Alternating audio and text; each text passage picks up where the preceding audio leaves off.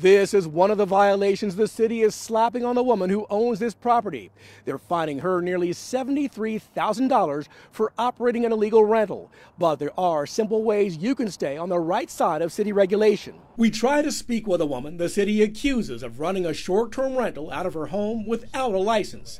But she's in no mood to talk. Are you running an illegal Airbnb place here?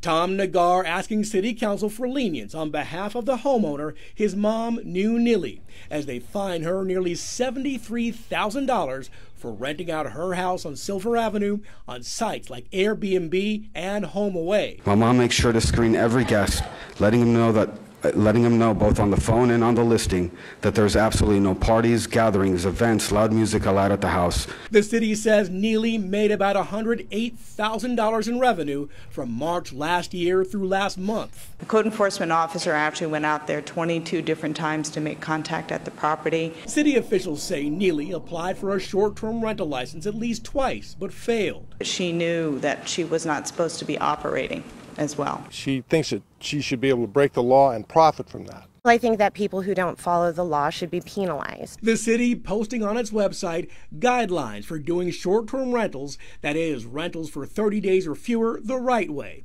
First, you must secure a permit. You must obey noise, parking, and trash regulations, and you cannot rent out the property for parties, weddings, or other special events. The city has more information on short-term rentals. We'll have a link to it on our website. Christopher King, 13 Action News.